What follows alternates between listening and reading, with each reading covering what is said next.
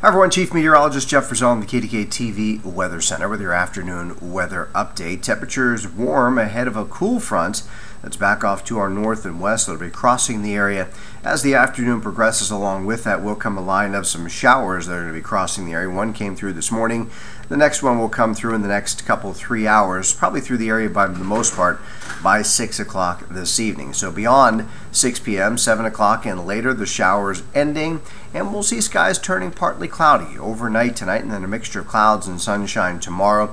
Looks like a dry day from start until finish. We'll start at a comfortable 50 degrees in the morning and end with an afternoon high about 3 o'clock of 70 degrees. Looking ahead to the weekend, it's going to become much warmer once again. Could be a spotty late day shower on Saturday, but above average temperatures will continue at least until the middle part of next week. All the details in the full forecast coming up on KDKA-TV News. Hope to see you then.